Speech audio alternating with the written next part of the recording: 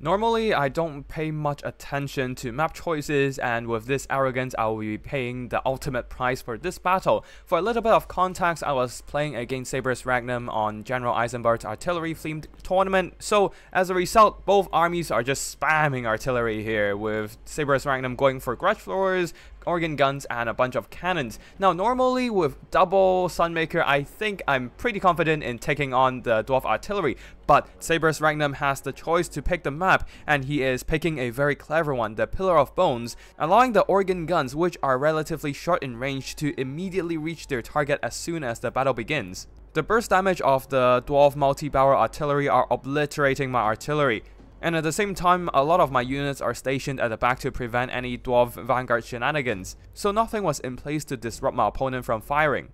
With this clever map choice, Sabers was able to nullify the superior range on the Sunmakers, minimizing the damage from the rockets while maximizing the damage of the organ guns. I tried my best to shut down my opponent's artillery, but unfortunately there is just not much I can do, with the balance of power already shifting massively in the favor of my opponent 2 minutes into the game.